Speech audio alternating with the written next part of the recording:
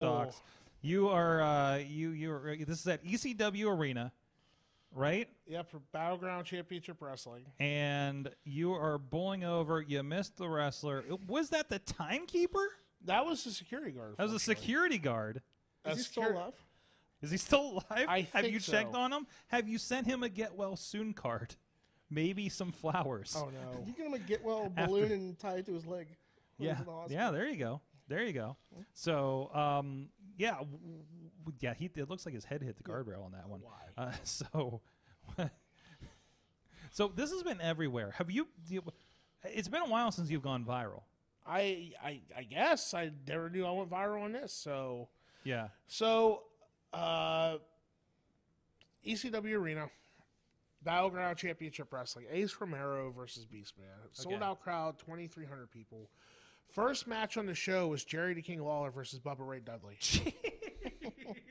Okay, how are you gonna top this? Yeah. Yeah. So, especially in ECW Arena, right? Yeah, because they're both of them having the history. Gotta get wild. You have to get wild and crazy there. That was the third time I've like the two appearances I did for MLW was in there. Who starts a show with that? What is that? Jerry Lawler said, I mean, unless they just wanted to get their payday and leave early. Verbatim, Jerry Lawler said, "I asked to go on first so I can get the fuck out of here." That's what he said. There we go.